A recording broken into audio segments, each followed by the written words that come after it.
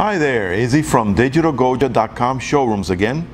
Well, today we're going to touch on a topic that I've seen a lot of discussion. I've seen a lot of customer service questions and emails, questions posted on the internet about vignetting.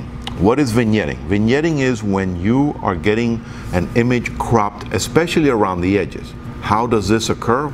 Let's take a closer look.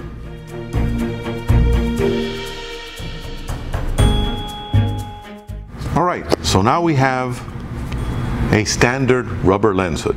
This is the 3-setting design where you have 3 different modes where it extends to. So these guys are popular because they're pretty economical and they give you, again, the capability of getting rid of any type of lens flare. Plus, it does add an added protection benefit to have this in front of your optic. In case you happen to bump it, the rubber is going to try to stop any kind of damage occurring to your lens. So let's put this guy on and see how this could cause vignetting. All right, so now this is our lens hood fully extended to the 3rd setting.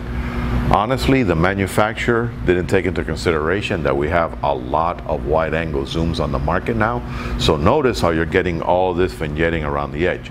Now, the way to combat that is move it to the 2nd position, and now there you go, no more vignetting.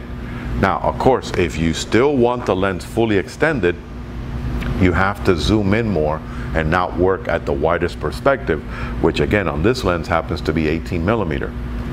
So as soon as I zoom in to about 22-24mm, no more vignetting. But honestly, a lot of us like to work with the wider perspective, and why go through the hassle of losing that? So all you have to do is move it to the 2nd setting, and there you go. You now still have the capability of working with your rubber lens hood, but you've eliminated any kind of vignetting.